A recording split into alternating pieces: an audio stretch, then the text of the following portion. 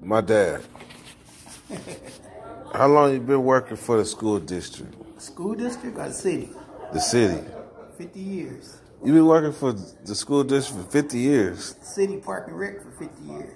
Man, that's a long time. That's down there longer than Deere was a school teacher. Yeah. This summer made 50 years. 50 years? And so Started in 1969. You started. So what was the minimum wage? No, what did you start off doing? Coaching a softball team. That's like, and then from there you got into the school district? No, I got in the school district later. And the principal from Grant came and got me and told me he wanted me to be a campus monitor. Yeah. And so that Friday he saw me, that Monday I was working as a campus monitor.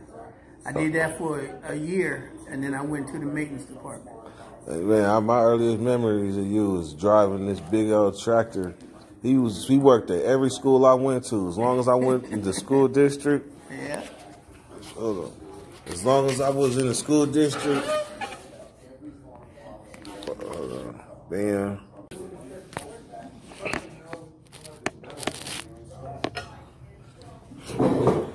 This is my dad, y'all. My dad hella old. Look at him. He look like a fat-faced me. This is what I'm gonna look like in 30. How much older is you than me, Dad? I'm 68. 68. So 40. So you 28 years older than me. Yeah. That's my pops, and he still plays softball.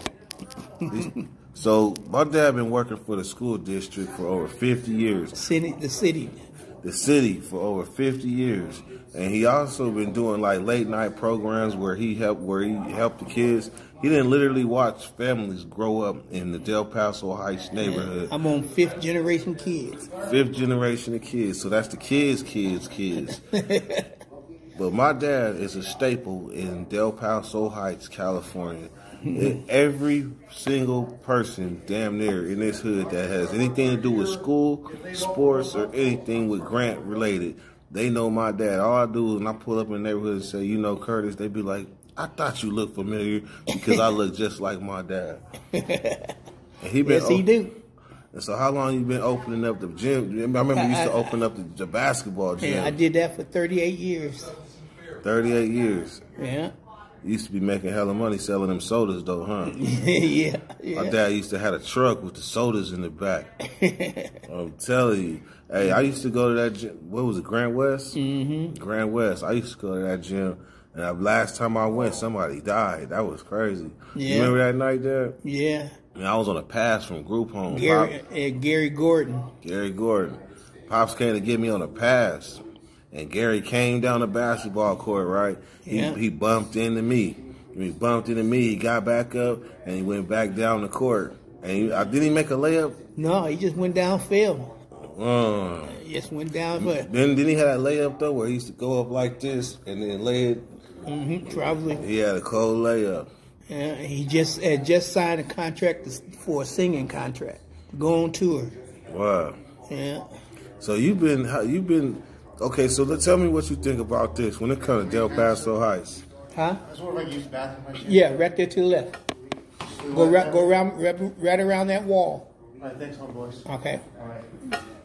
He looked like he had a rough night. Mm-hmm. Man, so when it comes to Del Paso Heights, you just literally saw a lot of people grow up. But Yeah. I have this theory that everybody in Del Paso Heights is related. What do you think about that theory? That theory right there about everybody in Del Paso Heights being related somehow, some way. That's true. That's true. Because there's a lot of connections in this hood that you wouldn't even know about. I had kids come to the gym, didn't know they was relatives until they mentioned somebody's name. All right. So how many families do you think we related to in Del Paso Heights? Oh, we related to the Browns, the Coopers, the Murphys, the Frys, the Beavers. Who else? No, I said the Matheny's. You related to the Augustus? Huh? You related to the Augustus? No, but they grew up across the street from my auntie and my uncle. And that's just your side of the family. Yeah. So then the other side of the family too. But still, I just think everybody's related somehow, some way. If you get to talking and start asking questions, you'd be surprised what you might find. You didn't see a lot of deaths in the Heights too. Oh huh? yeah, oh yeah. A lot of people, you know, that got shot. Ooh, do you remember the Magic Bullet? Remember the Magic Bullet? What? His best friend was killed by a Magic Bullet. Fat Rap. Oh yeah, he was in the back of his truck getting ready for Little League practice when a bullet came from all the way over from Marysville Boulevard all the way over to Grant High School baseball field. And he was Stray in the bullet. trunk. That was crazy. Bullet hit him in the back of the head. While he was low, while he was getting the softball, the baseball equipment, cold thing. They call that the Magic Bullet. Yeah. Man, one thing about my dad is I always knew that anything Del Paso Heights, my dad know. Anything Del Paso Heights, my dad know. He was at. If I don't know, I can find out real quick. Man, you was at Grant before they had real helmets. You was at Grant when they had the leather helmets. Yeah, when I was at Grant, you know, they didn't have the CIF and all that. They just had the city championship, which we won 3 years in a row. Oh yeah. Yeah. I remember when y'all played Long Beach or something. That was not too long ago. But see, back when I was going to school, we didn't have that. We didn't go out of town and play football. Our city championship was around here, and we had a turkey game every year too. Like the Turkey Bowl. Yeah, Sac High against Grant. They played every year. 1 year at Grant, next year at Sac High. Sac High. They did that. I for wonder years. if the rival has anything to do with that right there. Like the rival between Del Paso Heights and Oak Park. I wonder do it has a stem with the high schools. Because Turkey Bowl, that's a hood You know, against a hood. that Oak Park Grant Heights and hike thing go back a long way. Even before I was coming up, it was just something that went on. So tell me this, Dad. What is it in you that makes you like could help the kids? Because a lot of kids have all watched you. Like as long as these kids can remember, they've seen you. The love of the kids' faces, you know, the love of being able to help kids do something, learn how to play ball and stuff. I taught my two best friends how to play ball, and they both got drafted. Is that right? You used to be friends with Ricky Jordan, Leon Lee, Taylor Duncan. What's the other one? Greg Vaughn. The councilman Wayne Warren. Was one of my baseball players, one of my softball players. Talking about Wayne Warren, the councilman? Yeah. Wow. The principals at Grant all grew up in my gym. All three of them. Wow. Yeah. Mervyn Brookins, he's another one. He grew up in the gym that's doing things for the community. You know, so I guess I rubbed off on them some kind of way. Yeah. Because they all working with kids. Yeah. They all doing something with kids, so. That's what it's about. Know, at the end of the day, it's about. I may not been doing a lot for them, but I was always there for them. Yeah. The gym was always open for them. Yeah. If they didn't have nowhere to go, they knew they could come to the gym. And you done seen a lot of celebrities come to that gym too. Yeah. Name some of the celebrities that came through your gym that you watched. Otis Thorpe used to come to the gym. Carlos Williams from the Kings used to come to the gym. I had Robert Brookins, who played keyboard for Earth, Wind, and Fire. I had what about athletes? Athletes, I had Ontario. Huh? Thank you for making me talk, man. Okay. God bless you. You too. God bless the law enforcement. Okay. I love all of you. Okay.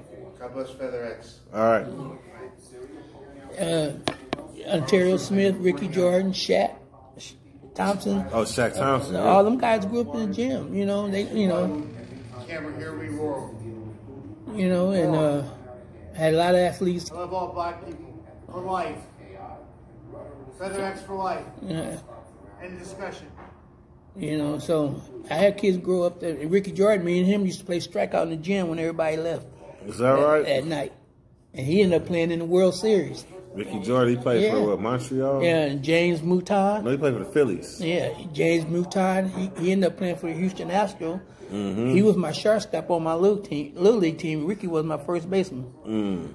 You know, So you actually coached athletes that are long retired. Yeah. Dad, you hella old. You hella old, Dad. But you know, I made it.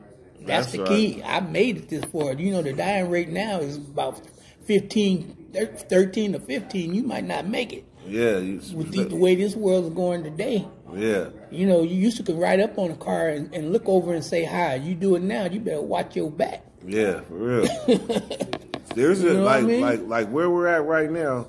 There really used to be a lot of people. Like this park used to be a lot of people in this park. Now this park is a ghost town. Yeah, that's what the police came through and handed out that letter about all the fines and citations they're gonna start giving out after somebody got killed in the park. Wow. When we really needed, before that happened, they would just pass by. Right. You know.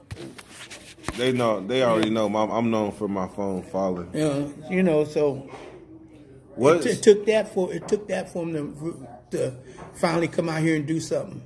Yeah. So they got cameras. This is Hagenwood. They got cameras all in this park now. I heard. Yeah, they do. Yeah. So I would imagine everybody left. They're somewhere else. They're at Mama Marks Park. Mama Marks. And I don't know how long they're gonna be at Mama Marks Park because the community ain't having it. Because they're in the middle of the community now. Yeah. And so, I don't know how much longer they're going to be able to put up with that. That's crazy. You know, so. Hey, well, Dad, I just wanted to, put a spotlight on you because you giving back to the community in a lot of ways, man. I think people just need to know how big of a heart my dad has and how long he's giving back to the community. So I just want to shine focus on my dad and say, Dad, I'm pretty sure the community, I speak for the community, and I say they appreciate what you've done and the service that you've given to many and many and many generations of children. Thank you. All right, Dad. Love you, Dad. All right, Dad. Daddy.